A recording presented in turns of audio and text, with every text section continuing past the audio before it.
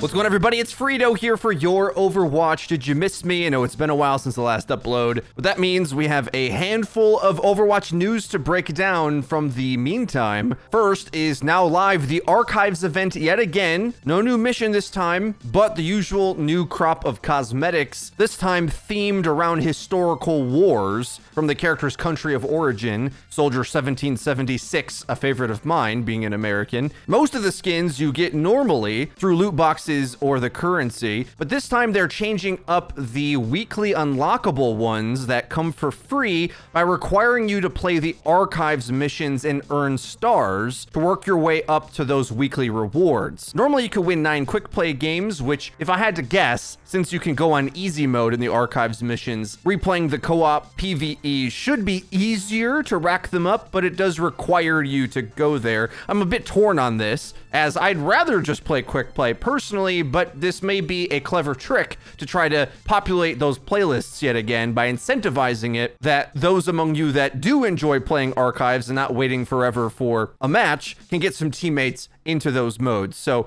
maybe it's required to renew the interest in those, though I wish quick play wins were optional ways to earn them as well, but I'll have to log in to Archives 5 years later because I cannot live without this new Lucio skin. Otherwise, let's take a look at the recent news items that we've rounded up since our previous upload.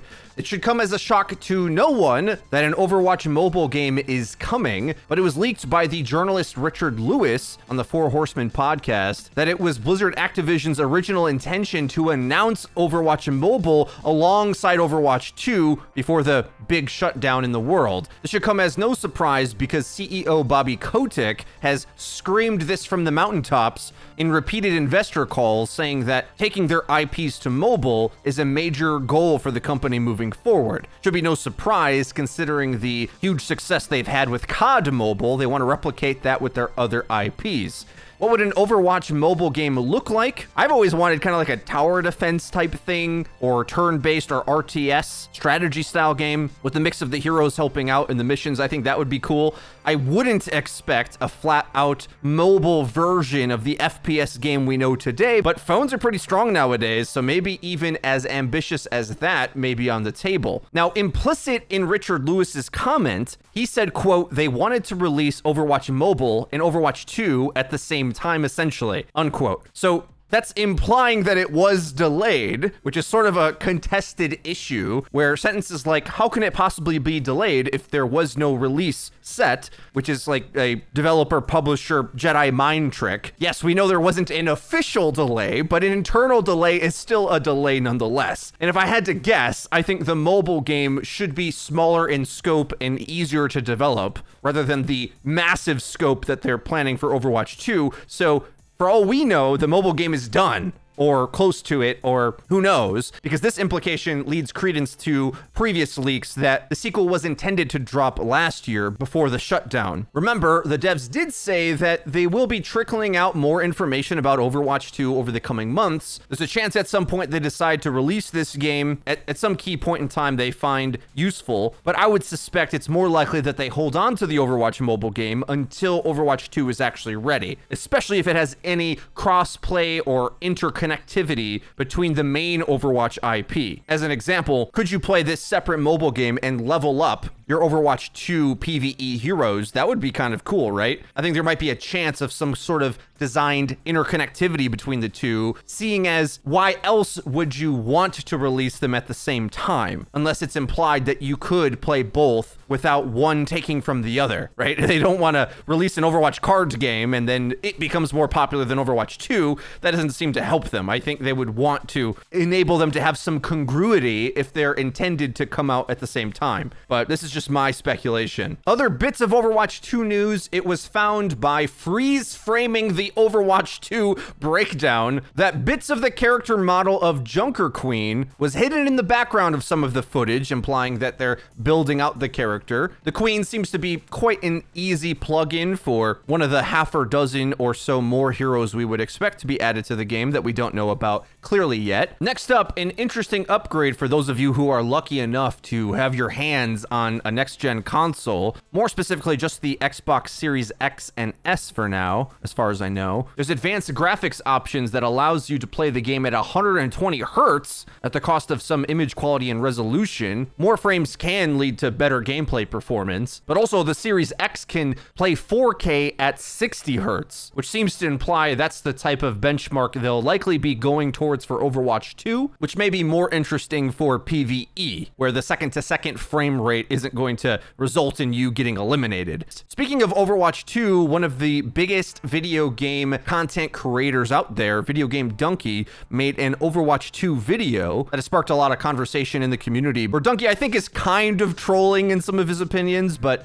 emphasizes the core of what makes Overwatch great, which is ridiculous over-the-top stuff, which maybe will never be competitively balanced, but does make the game interesting. And that's something that Overwatch has always struggled with and has added to the benefit/trade-off dilemma of a thing like role queue, which maybe solves having your team argue about getting the basics of a good team comp, but for some, robs some of the majesty and wackiness that made the game appealing to begin with. As Dunkey says, with a sequel focusing on the PvE rather than the competitive multiplayer, it doesn't have to be balanced, which is a good thing. But those of us who are interested in the competitive side would do care about that balance thing. And, you know, it's pretty important. He talks about the original Roadhog hook and how fun it was to abuse such an unfair mechanic. And you know what? I kind of agree with him. If only there was a way where we could eliminate some of the most broken stuff, but it could still be in the game, but we could like systemize when we play that most broken stuff by sometimes allowing it to be in the competitive game and other times taking it away. I mean, I could never dream of a system that could do such a thing. I mean, surely this just has never even been thought of in any esport game ever. So why would we even dream to be able to have it in our game? It's just not possible. No way. I mean, we have to balance all 32 plus heroes all together at the same time and hope they somehow are balanced. That's the only option. There is no other method of mixing up the competitive diversity of the game. Not possible. Moving on, for those fun-loving players out there, you may have missed one of the more exciting Overwatch experimental cards that went live on April 1st. It's already gone now, unfortunately. And I knew it was mostly not serious, so I don't know if I can expect any of these changes to go to live, but a pretty funny card where every hero in the game got some sort of wacky readjustment that you could have played with. Some of it's so fun, some of the player base was asking for this to be permanently added into the game, either into the main balance or at the very least, like side modes where they just create wacky variations on the characters. Every character got adjusted, but some of the more wacky ones was Doomfist can rocket punch in every direction, Mei becomes a tank, Sigma can fly,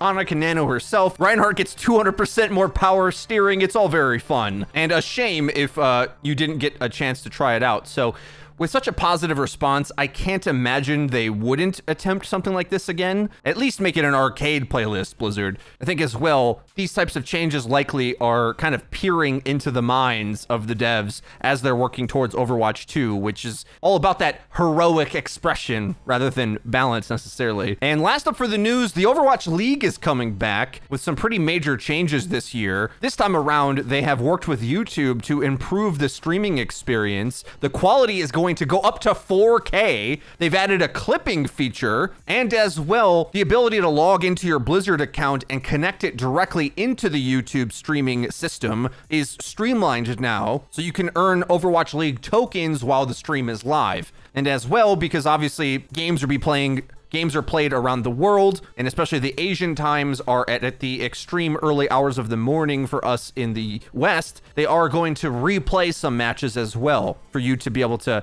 earn tokens watching those live rebroadcasts. Kicking off sooner than you think, 10 days away, April 16th, the first match goes live at 12 noon Pacific Standard Time. And yes, I will make a power rankings video yet again this year. So if you want to check that out, as well as the other guides and content we have planned, finally finishing quite a few videos that I'll be able to get out to you. If you want to make sure not to miss them, hit the subscribe button and the bell icon to actually get notified when our videos go live. Link in the description is our Twitter. Come say hi to us on there. If you enjoyed this video, hit it with a like. That's been it for me. I've been Frito for your Overwatch. We'll see you guys next time.